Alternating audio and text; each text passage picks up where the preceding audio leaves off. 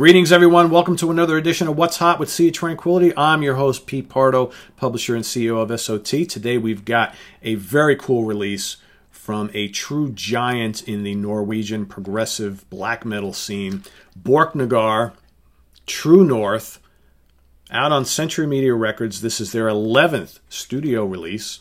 11. And they're getting set to celebrate next year their 25th anniversary as a band. 25 years, 11 studio albums. Pretty damn good, right? This is a band, I think, that probably not at the tip of everyone's tongue when they think of like progressive black metal or even just Norwegian black metal, all right?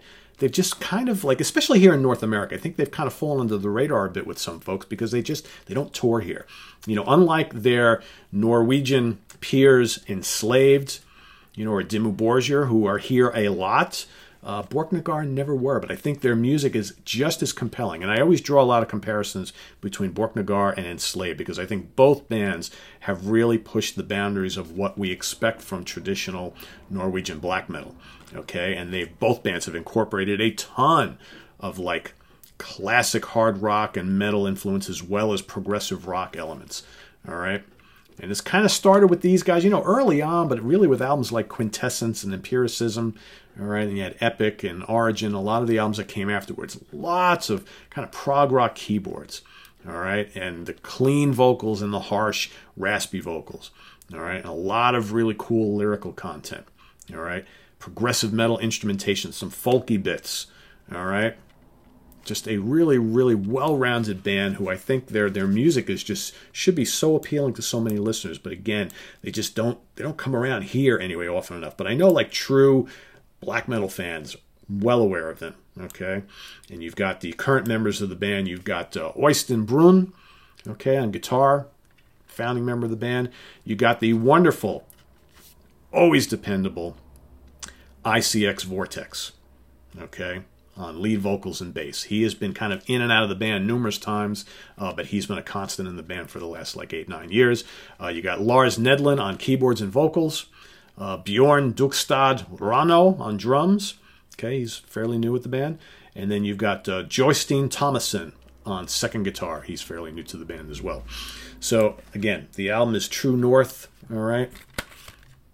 Let's see if we can get you a picture of the guys in the band. There they are. Okay.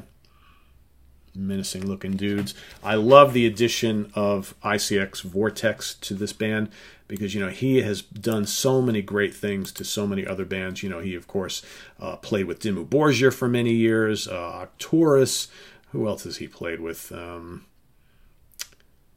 Lamented Souls, Code. I mean, he just has a fantastic clean vocal style.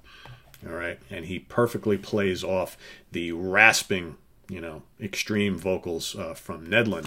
And it's just really great to kind of hear all these soaring melodies and things like that in black metal music. So you've got, you know, a lot of these tunes, you know, they'll start with the double, you know, the blast beats and what have you, and the tremolo picked guitars, and then you got the soaring keyboards, and then you got the vocals with these soaring clean vocals. Epic sounding. A lot of great tunes on here. You know, you got Thunderous, Up North, The Fire That Burns, great song. Okay, Lights, Wildfather's Heart, Mount Rapture. All right. Into the White, Title, Voices, and Wildfather's Heart. Okay. To kind of finish it all off. And it got a couple instrumental tunes at the end. All right. Instrumental versions of other songs. Just a great album, expertly produced. I love the kind of light and shade of the whole thing. Like I said, I love classic black metal too, right? Classic Norwegian black metal from like the early 90s, that just real evil sounding, dark, primal, raw. But I always love the bands that kind of push the envelope and added in those symphonic elements. And I don't think any other band does it quite as well as these guys do.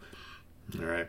Enslaved, I rank up there as well. For me, the two bands that are really doing something different in black metal are Borknagar and Enslaved.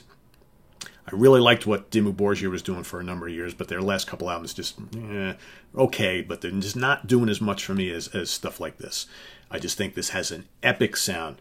Like I said, if you can stomach some harsh vocals, Okay, they're not throughout the whole album, all right, but love big symphonic, almost film score sounding arrangements, right, and great guitar work, tons of keyboards and synthesizers, and just really great, clean melodic vocals. The two vocal style mesh really, really well here. It's just a big, bombastic, epic sounding album. These guys just do not disappoint. All right, just some great arrangements on here.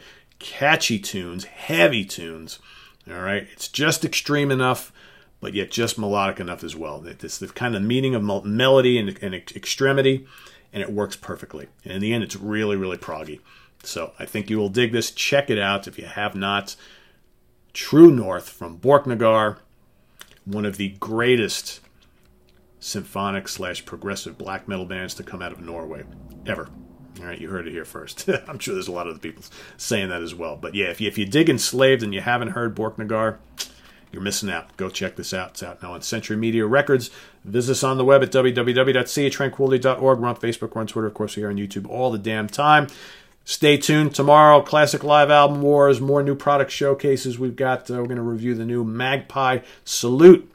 All right, little Black Crowes offshoot band doing quite well for themselves. So stay tuned for that coming up this week as well. And we'll see you real soon. Take care. Bye-bye.